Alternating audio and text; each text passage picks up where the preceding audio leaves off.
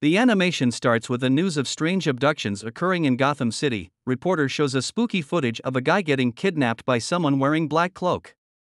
It is believed to be Batman. Later that night, another person, a lady who missed her bus, gets scooped up by the same cloaked figure. The mysterious figure leaps through buildings while carrying the woman, but Green Lantern shows up to save the day. He stops the cloaked figure, who drops the woman in an attempt to get away. Green Lantern acts quickly and saves the woman by creating an elevator. He takes it back up to the rooftop, carefully dropping the woman to safety. As she steps out of it in horror, she asks him, "What do you want?" Green Lantern, a bit disappointed, leaves her on the rooftop and flies away to capture the mysterious figure, but he's ambushed from behind. Their scuffle unveils that the mysterious cloaked figure is, in fact, a monstrous being from another world. The monster nearly takes out Green Lantern, but the caped crusader, Batman, jumps into action. Batman tries to get some answers, but the demon surprises him by spitting fire. Green Lantern manages to incapacitate the demon by hurling a locomotive engine at it. However, the creature recovers and makes a quick exit, attempting to evade the pursuing heroes.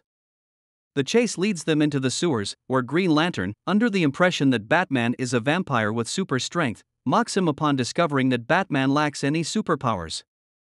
Their attention is diverted by a peculiar sound. Investigating, they witness the demon extracting a box from its chest and affixing it to the wall.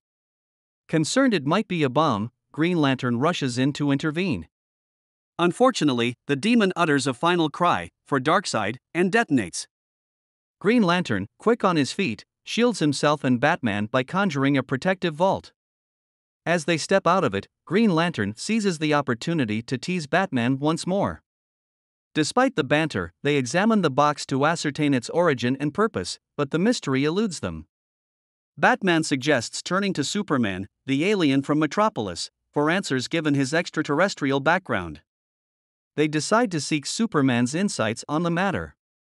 At Star Labs, we see a group of scientists led by Silas Stone, examining a similar box, which is commonly known as the Mother Box. The team concludes that the box is some kind of communication device, as it is transmitting signals to numerous other similar boxes around the globe. Silas gets a call from Flash, who updates him on the findings. Silas believes he can extract more information from the box. Right after the call, Silas gets a notification on his phone about his son's football game, an event he had promised to attend.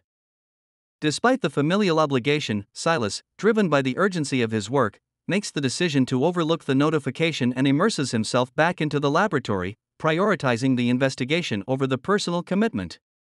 Outside the stadium, a young boy sneaks inside after deceiving the security, claiming the people coming from behind are his grandparents, with his ticket. He enters and sits on the seat Victor has reserved for his father. Victor single-handedly wins the game for his team. Washington, D.C., Wonder Woman arrives at the president's residence only to be met with a surprising sight, a group of protesters.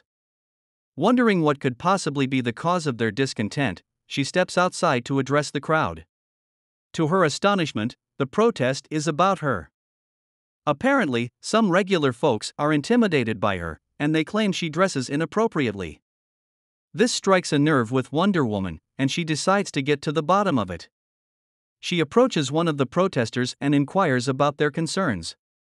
The protester hesitates but eventually spills the beans, revealing that the real issue is his own jealousy. It turns out, he's a crossdresser who enjoys donning a Wonder Woman outfit at night because it makes him feel powerful. Amused by the unexpected confession, Wonder Woman decides to lighten the mood. Rather than getting upset, encourages him to embrace his true self and leaves the protesters with a smile, proving that truth and self-acceptance can be empowering for everyone. The scene shifts to Metropolis City, where Batman and Green Lantern, ever the banter buddies, land to interrogate Superman about the mysterious box.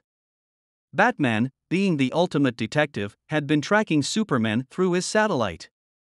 Superman, having tangled with a demon before, suspects their involvement.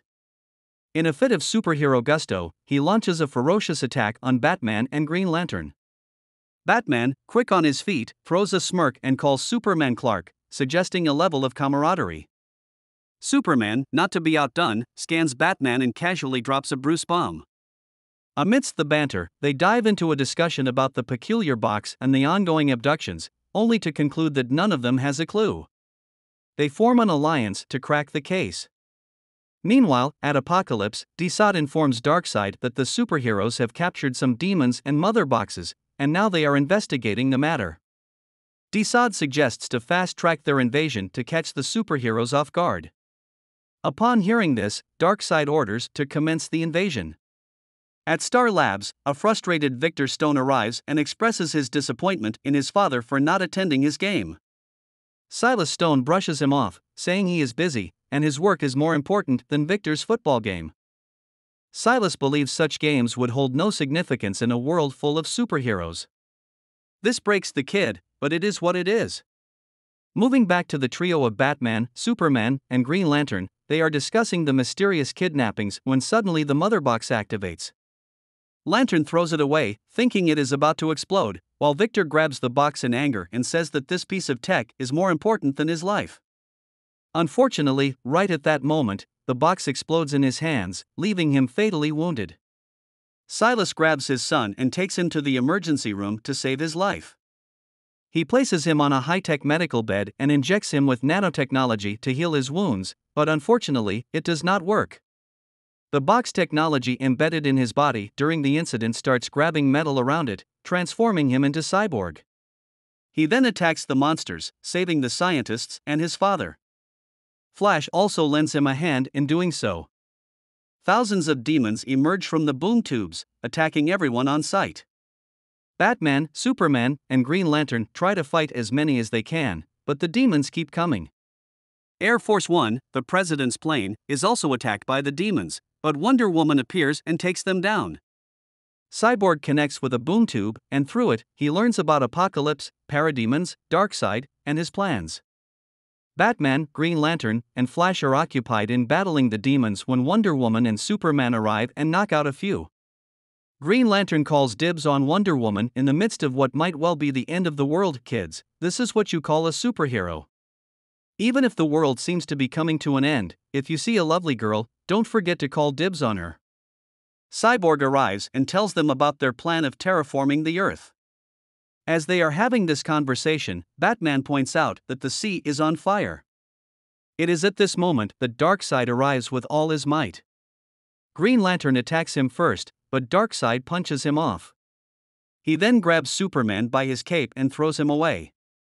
He breaks off Green Lantern's arm and overpowers each and every one of the heroes. He is probably the toughest villain they have ever encountered. Darkseid shoots his Omega Beam towards Flash and Superman. Flash runs fast and dodges the Omega Beam, but Superman gets hit and knocked unconscious by it. A Parademon then carries Superman away. Batman stops Green Lantern from going after the Parademon, as he will fail with an already broken arm. Batman then unmasks himself and confesses that the murder of his parents inspired him to combat evil. He suggests working with others to keep Darkseid and his minions occupied. He then allows himself to be captured by a Parademon to rescue Superman and asks Green Lantern to work with the other heroes in taking down Darkseid until he gets back. Lantern returns to the rest of the Justice League and suggests that they should disable his eyes first so he cannot shoot his Omega Beams. Cyborg adds that he can send the Parademons and Darkseid back to Apocalypse as he can connect with the mother boxes. They formulate a strategy to attack Darkseid. Batman arrives at Apocalypse and sees all the humans getting transformed into Parademons. There, Dissect is busy in terraforming Superman into a super Parademon. Shazam ruins the attack by alerting Darkseid prior to it. Wonder Woman hits Shazam for ruining their plan. Batman grabs Dissect and orders him to release Superman, but Dissect calls for backup. The heroes make another attempt, and Wonder Woman successfully sticks her sword in one of his eyes. Superman eliminates Dissect and starts attacking Parademons and Batman. A more pissed-off Darkseid grabs Wonder Woman and beats her brutally. After a lengthy battle, Flash takes down his other eye. Even after getting both eyes popped, he is still fighting the heroes. Cyborg connects with the mother box and starts sending the Parademons back. A boom tube opens and starts pulling Darkseid, but he refuses to go back and fights the heroes. Superman gets back and starts attacking Darkseid. Superman and Wonder Woman push him into the boom tube, and Cyborg closes it, successfully sending Darkseid back. Cyborg opens the boom tubes to bring back the captured humans, and they all gather to appreciate the heroes for saving them. The next day, the heroes are honored by the president for their service. The end. Please like, subscribe, and comment if you've stayed this long.